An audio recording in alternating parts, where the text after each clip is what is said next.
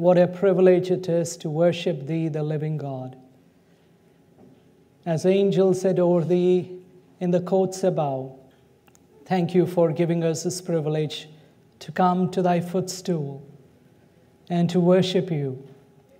I pray that You will pour Your Spirit upon us, and please touch the lips of Thy servant, that the words of my mouth and the meditation of my heart might be acceptable in Thy sight, O God, my Savior. In Jesus' name, amen. How beautiful it is to come to the house of God, amen? What an experience it is to be here. I know many are worshiping with us online, but there is nothing like coming to the house of God. So if you're in the area, make an attempt to be here, because the Lord is in His holy temple. Amen? But God bless you wherever you are. God knows the situation. Happy Sabbath, church. Happy Sabbath. Well, this morning we have a very important topic to study together from God's Word. The second coming. 3 different attitudes. Now, we all have different names. But as believers in the Lord Jesus, as people of prophecy, we have one name. We are called Adventist, because we are waiting for the advent of Jesus. Amen?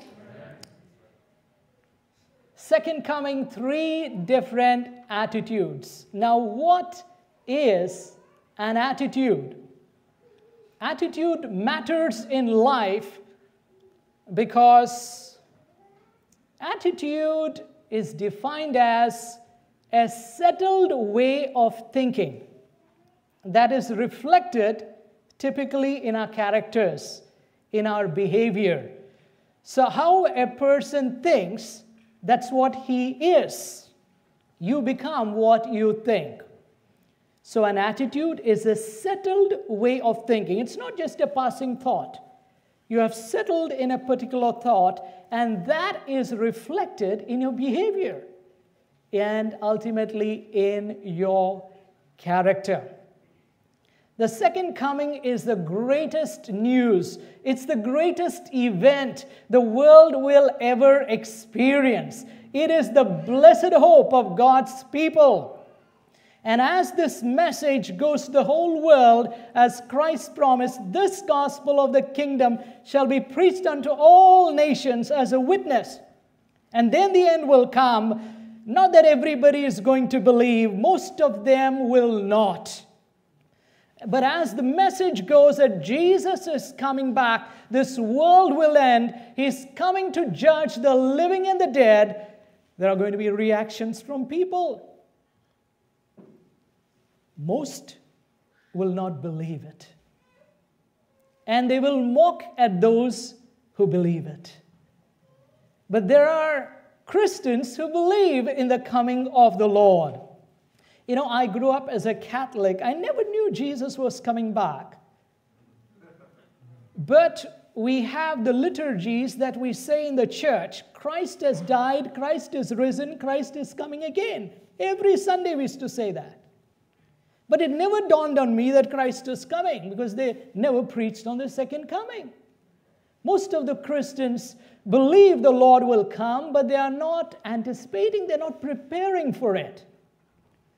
And yet there is another group of people that believes wholeheartedly and prepares for the coming of the Lord. I have categorized the world into 3 categories. Number 1, the world's attitude to the coming of Jesus. Number 2, the nominal Christians' attitude, namesake Christians. And number 3, the believer's attitude.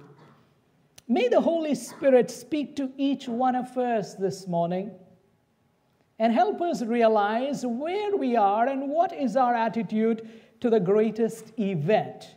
And if we are not in the right group, may God help us to change before it's too late. We will first look at the world's attitude. Apostle Peter talked about the people of the world, how they're going to react to the second coming doctrine. He said in 2 Peter chapter 3, verses 3 and 4, knowing this first, that there shall come in the last days, who? Scoffers, walking after their own lusts and saying, where is the promise of his coming? Who are scoffers? They are mockers. They ridicule those who are preaching that Jesus is coming, and they question us saying, where is the promise of his coming? He said he's coming, right? 2,000 years have passed. All things are going the same way. That's what they think. But a student of prophecy knows it is going exactly as predicted. And these are also one of the signs, those who question that doctrine. Peter said, in the last days such people will arise.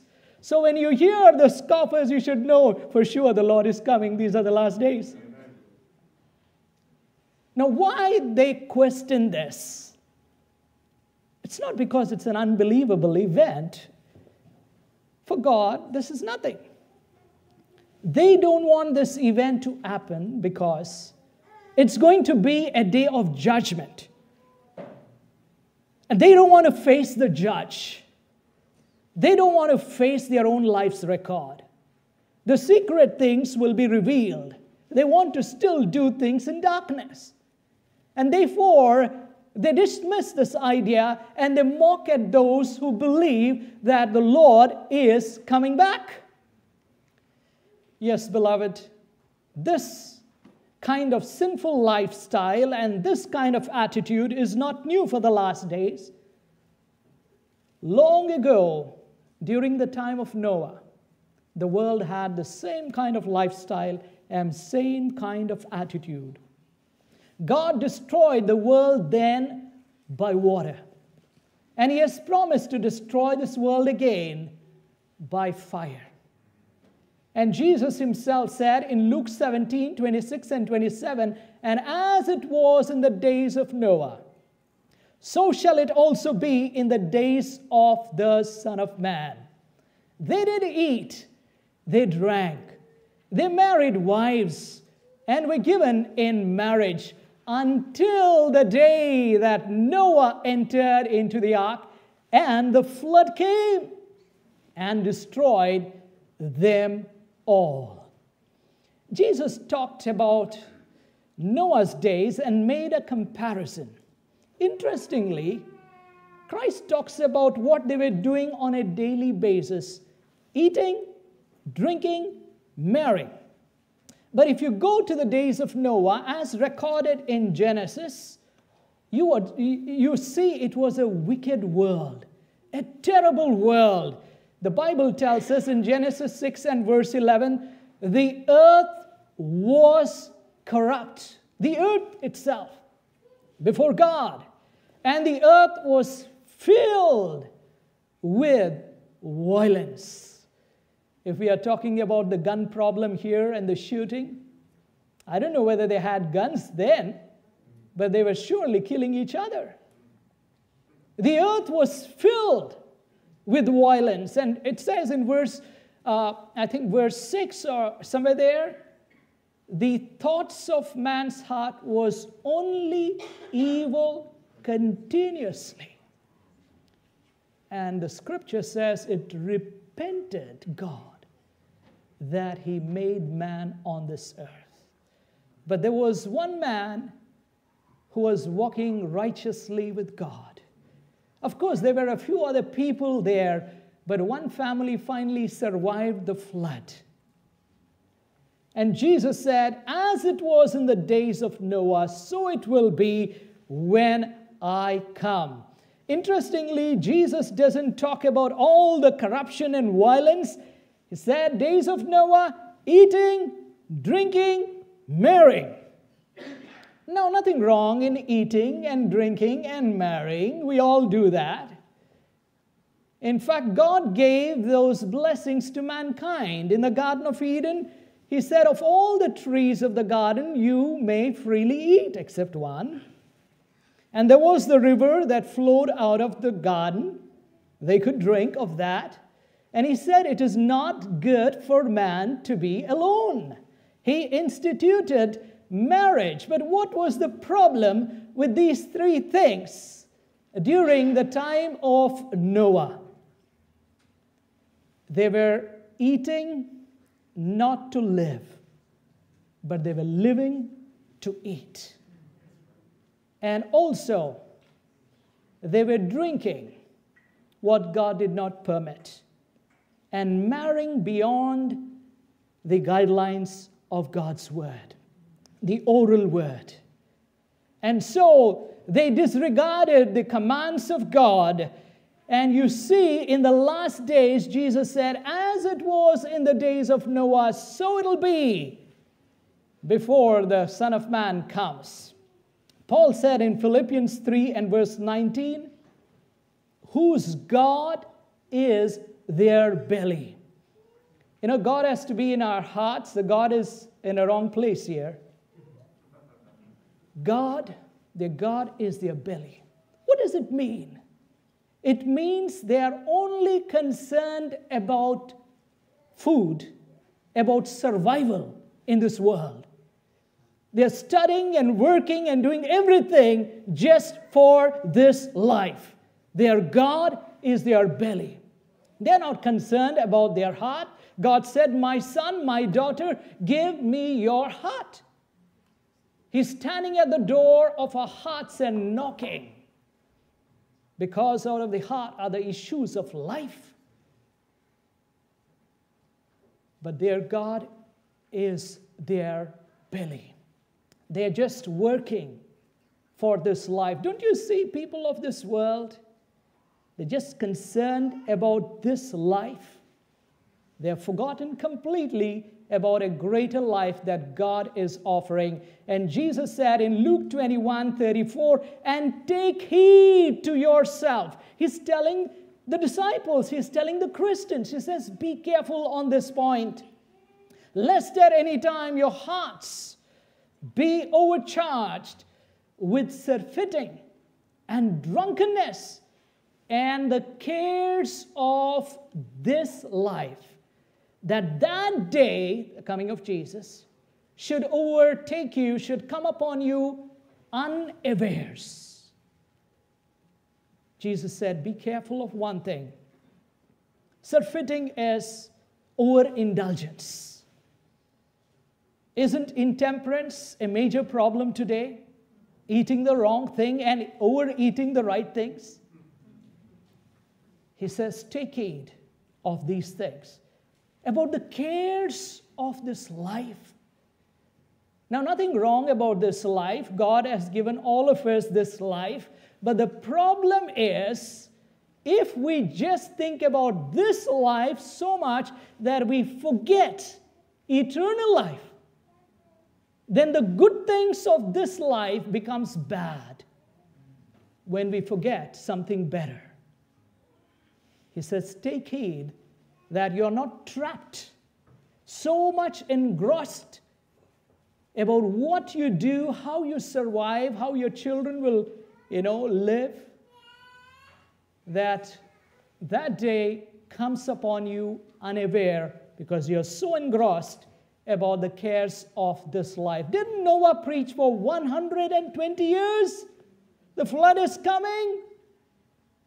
Probably first year when he preached, he had a big crowd coming there and said, wow, 2 years passed, 10 years passed, 20, 50, 100 years passed, nothing has happened. He's talking about a worldwide flood. It never rained till that point of time, and he's talking about a flood. They called the scientists and philosophers of their days, and they studied nature and said, this is contrary to science and nature. This man must be crazy. And finally, Noah was right because he spoke the word of God. What is impossible with man is possible with God. You don't limit the God of nature to nature. He is above all of it. He is in absolute control. The problem with man is there is a way that seemeth right unto a man, but the end thereof are the ways of death. God is always right. He said, your thoughts are not my thoughts. Your ways are not my ways. And finally the flood came, and they found out too late that Noah was right. What a tragedy. They couldn't do anything. Jesus says, they knew not until the flood came and took them all away. How come they did not know when Noah preached for 120 years? They had ears, but did not hear. Eyes they had, but could not see. And so when it happened, they said, what? As if they never heard. As in the parable, Jesus said, the sower went to sow. Some seeds fell by the wayside, and then the birds came and took the seed away. The evil one is the bird. They heard it, but since they did not pay heed to the word, the devil plucked that seed away.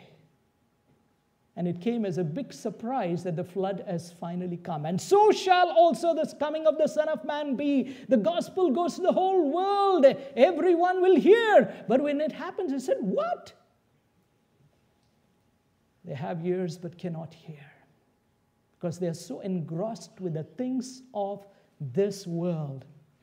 And as the gospel goes, people mock and laugh and ridicule. And finally, it happens, and see how they react. Jesus himself said, and then shall the sign of the Son of Man appear in heaven, and then all the tribes of the earth do what? Mourn. They mocked when they heard. Now when they see, they mourn. It's too late. Nothing can be done. Probation has closed. And they shall see the Son of Man coming in the clouds of heaven with power and great glory. People in Noah's days, finally when the flood came, they tried their level best to break open, but they could not. Angels of God were protecting the ark, and they had to now go to higher ground. They climbed the huge Lebanon trees, cedars of Lebanon, and the waters were surging higher and higher. They climbed the mountains, but the waters kept increasing for 150 days from underneath, and the water from heaven for 40 days. And man, those days, Bible says in Genesis 6 that there were giants in the earth in those days. And we are told in the pen of inspiration they were more than twice our size, 15 feet something. Can you imagine those big men? And they finally went to the mountaintop.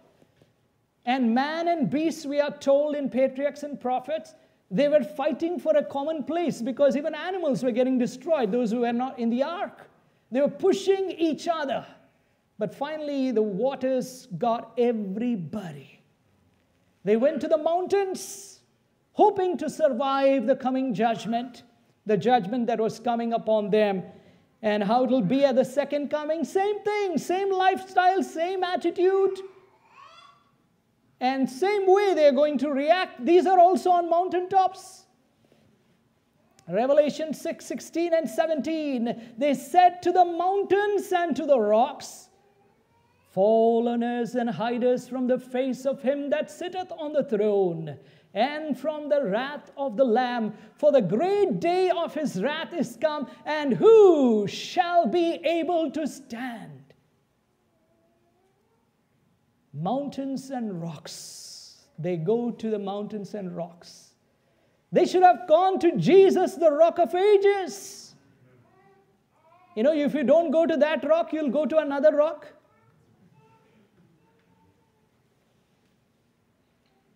And now we will look at the nominal Christian's attitude. I'm sure none of us will fall in the first category.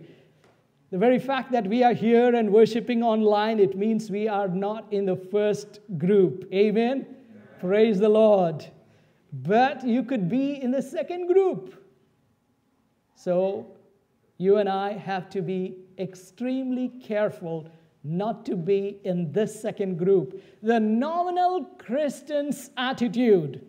You know, the worldly scoffer denies the coming of the Lord altogether, but the Christian believes in the coming of the Lord, but doesn't believe it's imminent.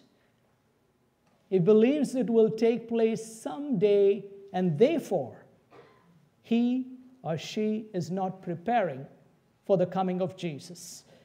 Jesus said in Matthew chapter 24, verses 48 and 49, that evil servant shall say in his heart, my Lord delayeth his coming, and shall begin to smite his fellow servants, and to eat and drink with the drunken.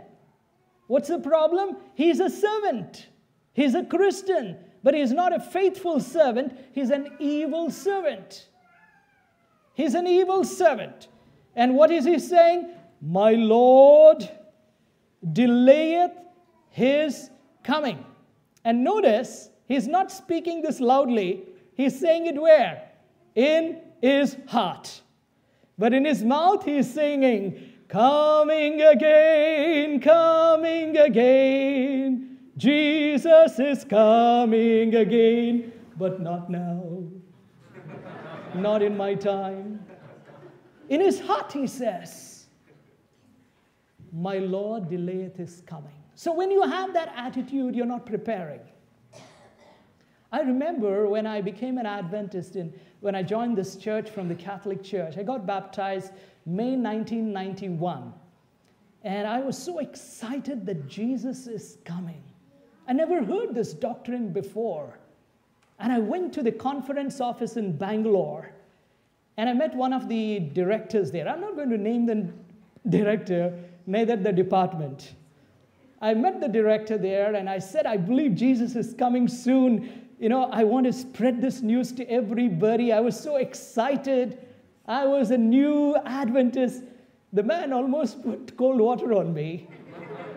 He said, brother, when I was your age, I was like you. I used to even pray for a little glass of water, not just for the meal. I said, wow, really religious. And he told me, nothing has happened. Everything is going as it is. And he told me, I'm telling you, Jesus will not come for the next 500 years. And I'm thinking, why did I join this church? 500 years, I should have been there. But thank God, God kept me still here because I didn't want to lose my focus of Jesus. It doesn't matter when he comes. That's not my problem. The day and the hour, he knows. But today is given to me. I may not live for tomorrow, so that's it. I don't need to be alive till he comes.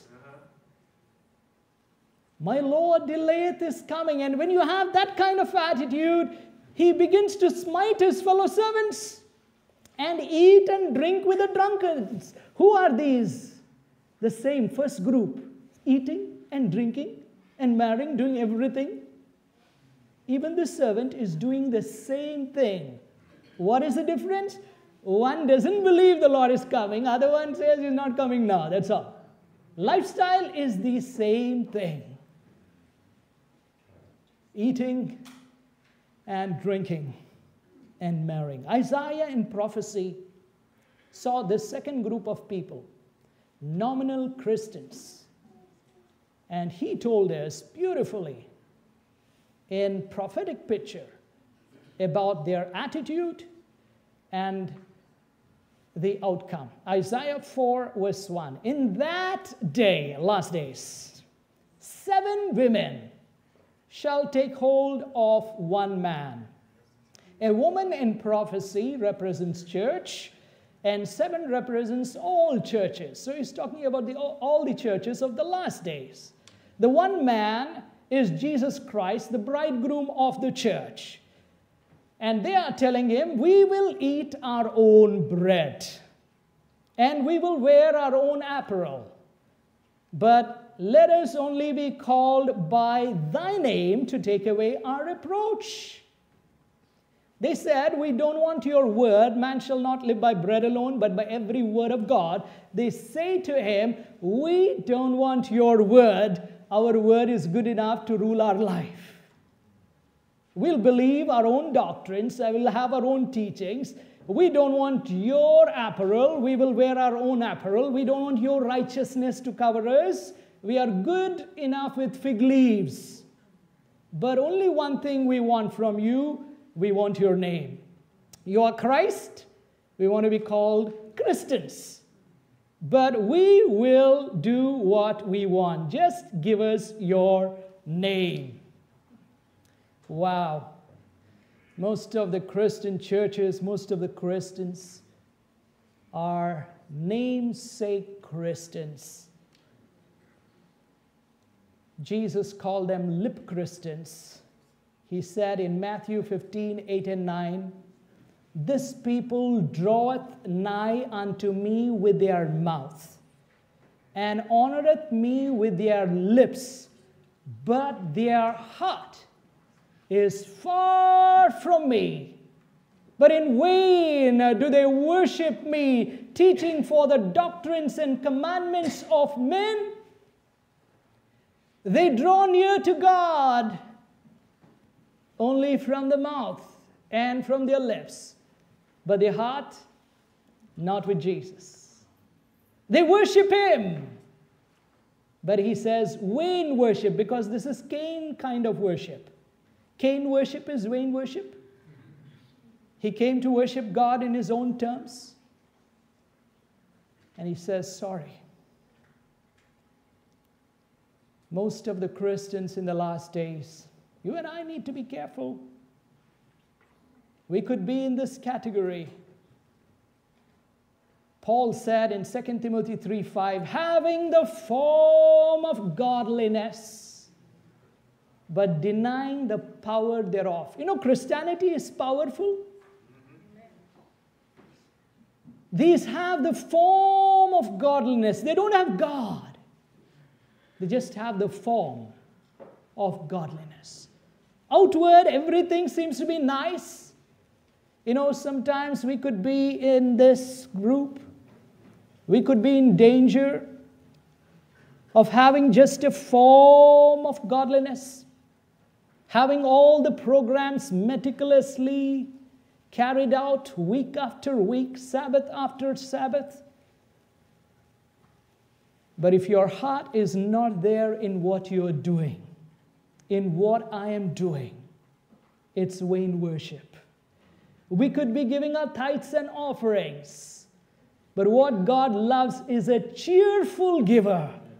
If your heart is not there in giving, if your heart is not there in your singing, if your heart is not there in your preaching, if your heart is not there in your prayer, if your heart is not there in anything that you do, it is vain worship. What matters is not a lip service, a heart service. To love the Lord our God, the first commandment, is with all your heart, all your soul, all your mind, all your strength. I mean, we all love God, but the problem is, do we love him with all our heart? As Sister White says, Jesus is the Lord of all, or Lord not at all. He doesn't occupy a divided heart. Denying the power thereof. As Jesus said, when the Holy Spirit is come upon you, you shall receive power. You know why many times we lack power? Because the Spirit is absent. Because if he is there, it's powerful. It's powerful. Matthew 7, Jesus said, not everyone that saith unto me, Lord, Lord, shall enter into the kingdom of heaven, but he that doeth the will of my Father in heaven. Jesus should not just be the Lord of our mouth, he should be the Lord of our lives. Amen. We should be doing his will and not just calling him Lord. Jesus illustrated this in a beautiful parable where Christians, majority of them, fall in this category. He said in Luke 14, 16 and 17, "Then said he unto them, A certain man made a great supper, and bade many, and sent his servant at supper time to say to them that were bidden, Come, for all things are now ready." And look at how they respond, verses 18 to 20. "And they all with one consent began to make excuse. The first said unto him, I have bought me a piece of ground. I must needs go and see it. I pray thee have me excused. Another said, I have bought 5 yoke of oxen. I go to prove them. I pray thee have me excused. Another said, I have married a wife, and therefore I cannot come." Now, if you look at these excuses, they're not bad excuses. Good excuses. What's wrong in buying a piece of ground? Nothing wrong. What's wrong with buying 5 yoke of oxen, or in our context today, doing business? Nothing wrong. What's wrong with marrying? Nothing wrong. But right can be wrong when you get your priorities wrong. Seek ye first the kingdom of God and his righteousness. If you don't get that first, then even the good becomes bad. So these are not bad people. They only got their priorities wrong. That's the danger that you and I face today. And look at the Lord's response. "I say unto you that none of those men who were bidden shall taste of my supper." None. We need to be careful right in God's true church. There are 2 groups of people, the wise and the foolish virgins, waiting for the bridegroom to come. What was the problem with these foolish virgins? They were not bad people. They were in the right group, waiting for the right event. They had the lamps as well. "Thy word is a lamp unto my feet and a light unto my path." They had even oil to start with. All of them had oil initially. All their lamps were burning. But the oil ran out at some point of time. They started well. "But he that endures to the end shall be saved." Endurance was not there. They did not persist with the right. And they ran out of oil finally. And so they go to the wise later, and they tell, the foolish say unto the wise, "Give us of your oil, for our lamps are gone out." Initially when I read this parable, I thought, the wise virgin should have at least shared some oil and got them in. But oil represents the Holy Spirit. And Ellen White says it's the Holy Spirit that helps us to form holy characters. And character cannot be transferred. Each one have to work out their own salvation in fear and trembling. Noah, Job, and Daniel, as Ezekiel 14:20 says, if they were there, they cannot save their son and their daughter by their righteousness. They can save their own selves. I cannot save my wife or my son, neither can they save me. Salvation is individual. Character cannot be formed overnight. Sanctification is a lifelong process. So last minute we cannot be jumping here and there. It has to be on a daily basis, changing our lives and getting ready for the greatest event ever. Yes, the nominal Christians, they were doing a lot of things. In Matthew 7, they said, Lord, in thy name we cast out devils. In thy name we have done many wonderful works. And what did he say? They said unto him, Lord, Lord. And they gave a big list of what they were doing. And I will profess unto them, I never knew you. Depart from me, ye that work iniquity. Depart. And then you have the foolish virgins. He doesn't rebuke them so badly as he did the first group. They also say the same thing, Lord, Lord, open to us. But he said, verily I say unto you, I know you not. The oil was missing.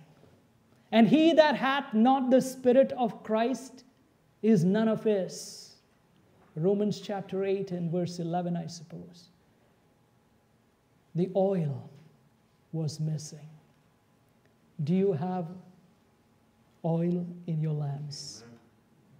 Or is it just a form of godliness that we come week after week and then go back, live the same way, and come here and hoping we'll make it to the kingdom?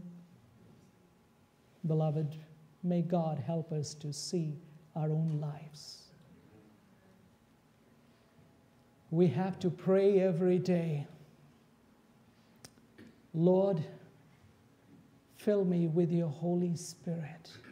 For our bodies are the temple of the Holy Spirit. I'm not my own, I'm bought with a price.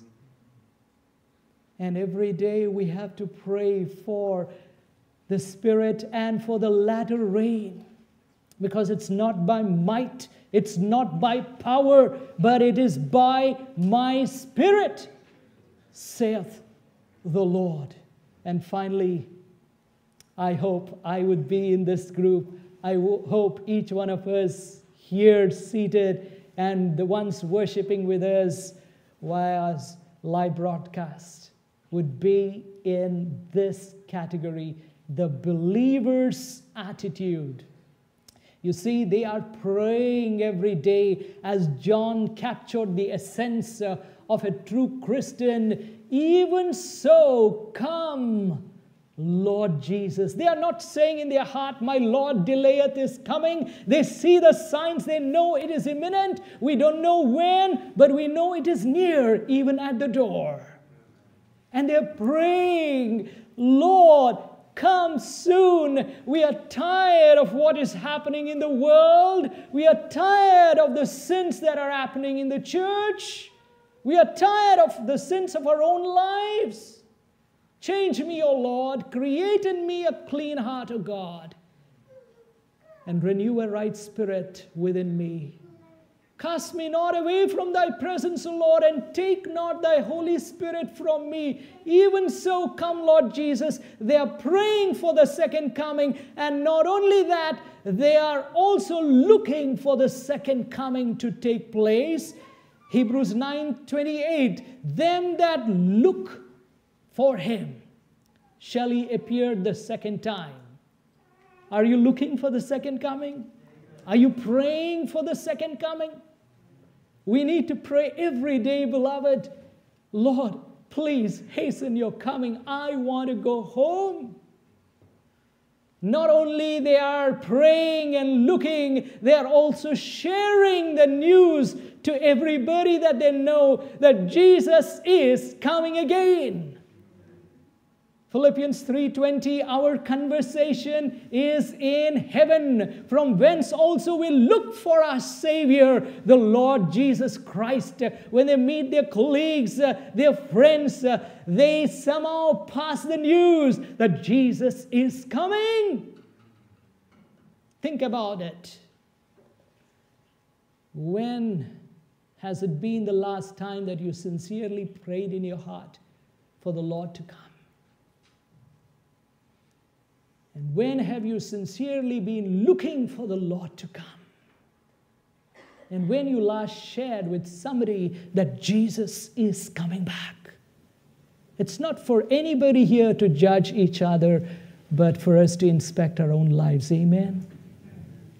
Their conversation is in heaven. It's about Jesus' second coming. And not only they do all these three, they make preparations for the coming as well. It says in Revelation 19:7 and 8, "Let us be glad and rejoice and give honor, for the marriage of the Lamb is come, and his wife hath made herself ready. She'll be without spot or wrinkle or any such thing." If you and I have to be a part of that group, our lives have to be without spot or wrinkle or any such thing by His grace. They have made herself ready, and to her was granted that she should be arrayed in fine linen, clean and white. For the fine linen is the righteousness of the saints. Christ's righteousness has become their righteousness, the imparted righteousness of Jesus. It's not like the other 7 women who said, "We will wear our own apparel." They have the clothing of Christ.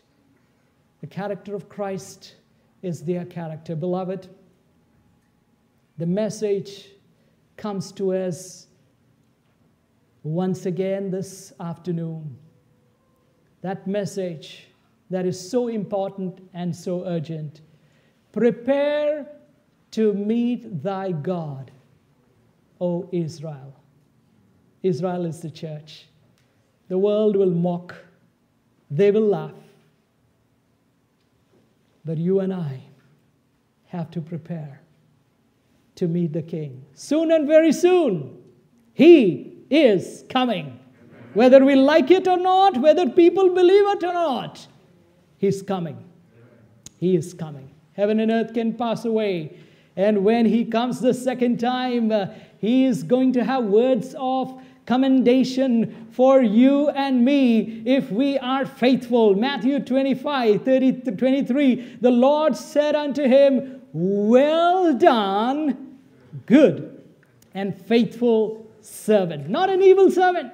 Good and faithful servant. Thou hast been faithful over few things. I will make thee ruler over many things. Enter thou into the joy of thy Lord. Don't you want to hear, "Well done"? Wow. One group will say to the mountains and rocks, "Fall on us and hide us from His face." Another group will say, "Lord, Lord." And He will say, "I never knew you." But the third group will say, "Lo, this is our God. We have waited for Him, and He will save us. This is our God. We have waited for Him. We'll be glad and rejoice in His salvation." Amen? Amen. Is that your hope? Yes, there is going to be the world's attitude, and we don't want that for sure. There is going to be the nominal Christian's attitude. We don't want that for sure. We want the believer's attitude. Amen? Amen? That should be our attitude, beloved. Very soon the eastern sky is going to burst open, and the Lord is going to come with His millions of angels. What a grand event. The blessed hope of the church, the blessed hope of the world will be a reality soon and very soon. But we need to hear words of commendation from the Lord. You have been faithful. Oh, brother, be faithful. Soon Jesus will come. Oh, sister, be faithful. Soon Jesus will come, for whom we have waited so long. It's high time, if we are not in that believers category, it's high time to make changes, for today is the day of salvation. Tomorrow might be too late. Second coming, 3 different attitudes. What is your attitude? May God help us to have the right attitude so that we can be ready for the right and greatest event ever. Amen.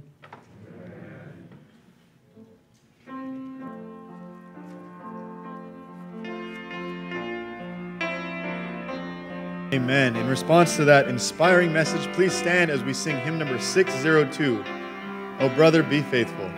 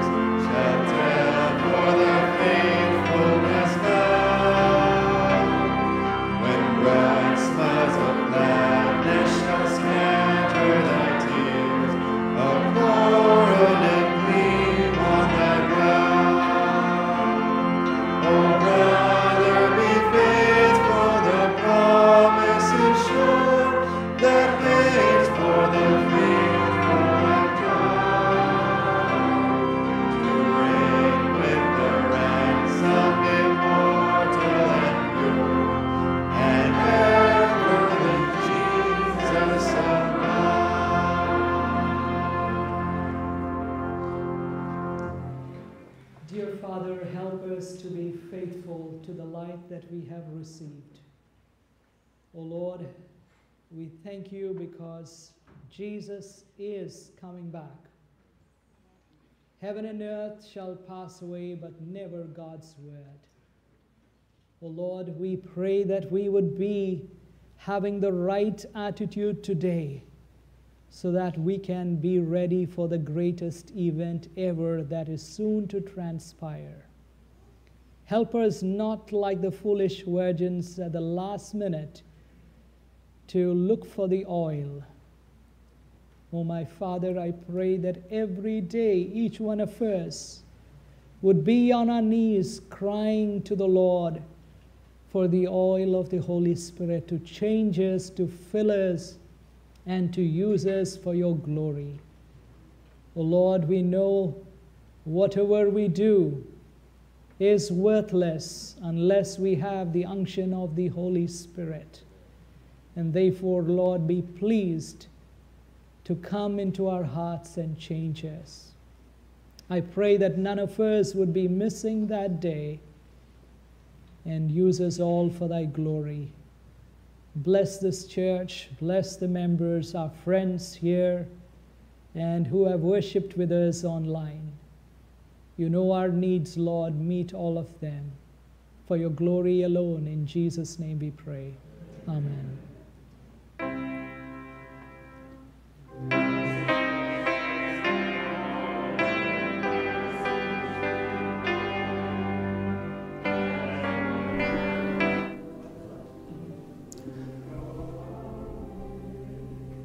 Happy Sabbath, and thank you so much for worshiping with us here at the Remnant Seventh-day Adventist Church. It's been our pleasure to worship with you wherever you may be tuning in from. Thank you so much for being part of our family.